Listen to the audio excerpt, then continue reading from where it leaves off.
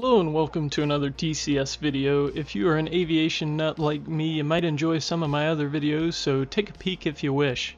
Today we will be doing a weapon overview of the AIM-9X Sidewinder. Let's begin.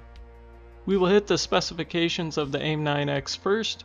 The AIM-9X functions as an air-to-air missile guided by infrared signatures. It costs roughly $381,000 US and is contracted to Raytheon.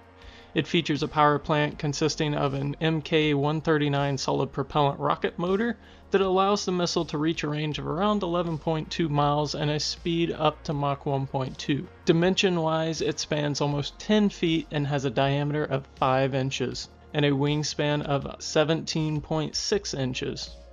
For the second section, we will move on to the history of the missile, as well as a few other things I would like to touch on. The bid for the AIM-9X was originally won by Hughes Electronics.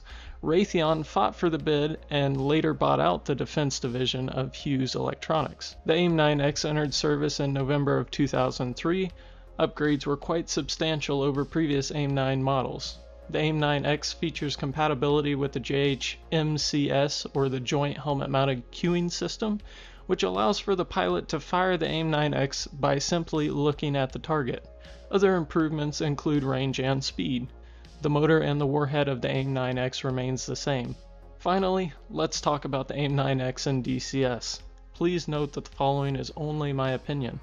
The AIM-9X is personally my favorite short-range air-to-air missile to use in DCS. It has a high success rate and almost never misses. Even when the target uses countermeasures, the AIM-9X rarely loses sight on what I'm going after. I actually never use the MCS system and always fire the AIM-9X through the HUD. As it stands now, I would like to think that the AIM-9X is the best short-ranged air-to-air missile in DCS. Thank you so much for watching. If you have any AIM-9X information to contribute, personal stories regarding the AIM-9X use in DCS, or some thoughts on the video, please leave a comment below. I'll make sure to go through them all. I'll catch you later.